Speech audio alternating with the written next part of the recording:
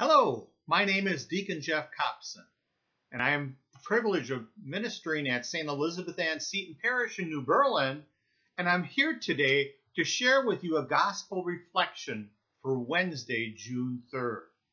Our gospel today comes from the Gospel of Mark, chapter 12, verses 18 through 27. Some Sadducees, who say there is no resurrection, came to Jesus and put this question to him, saying, "Teacher, Moses wrote for us, if someone's brother dies, leaving a wife but no child, his brother must take up his wife and raise up descendants for his brother. Now there were 7 brothers. The first married a woman and died, leaving no descendants. So the second married her and died, leaving no descendants, and the third likewise. And all 7 left no descendants. Last of all, the woman also died. At the resurrection, when they rise, whose wife will she be? For all 7 had been married to her." Jesus said to them, "Are you not misled because you do not know the Scriptures or the power of God? When they rise from the dead, they neither marry or are given in marriage, but they are like angels in heaven. As for the dead being raised, have you not read from the book of Moses, in the passage about the burning bush, how God told him, 'I am the God of Abraham, the God of Isaac, and the God of Jacob'? He is not the God of the dead, but of the living. You have been greatly misled." The gospel of our Lord. Praise to you, Lord Jesus Christ. Our gospel today reminds me of a time back in my youth when I attended St. Rita's Catholic School in West Allis. One of the parish priests would come in, about every 2 or 3 weeks and hold religion class for us. And in the older grades, in grades 6, 7, and 8, there usually was once every quarter or semester where we could ask any question we wanted. And some of us more mischievous guys would always try to come up with questions to stump the priest. For example, when I was growing up, you could not eat meat on Fridays. So one of the questions one of the guys would ask would be something like, "Well, Father, what happened if you got up in the middle of the night and you looked at the clock and it said 11:59, and so you quick ate a hot dog, but then you found out the next morning that your parents set the clock back because of Central Daylight Savings Time? Is that a sin?" And then we'd wait for the priest to respond, but we always would be trying to stump him. Well, that's kind of like what the Sadducees were doing today in today's gospel. They were trying to stump Jesus, trick him into something to show that he really didn't know what he was talking about. Now, the Sadducees were a group of Jewish leaders that did not believe in the resurrection.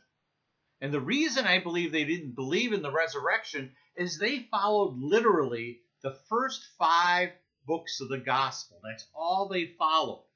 And those are Genesis, Exodus, Leviticus, Numbers, and Deuteronomy.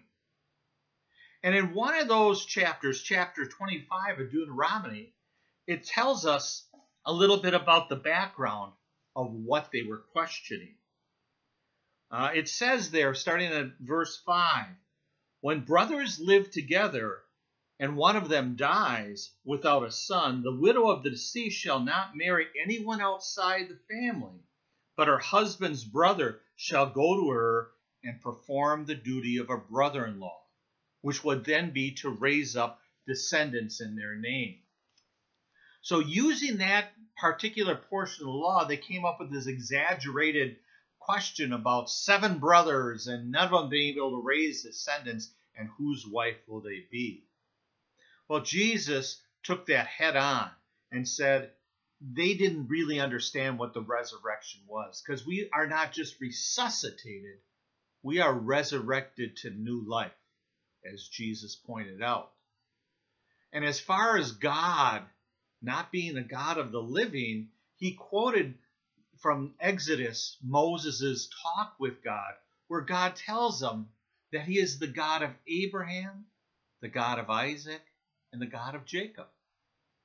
Not that he was their God, but he is their God and continues to be their God. See, our God is a God of the living, and that's what Jesus kind of brought up for us today.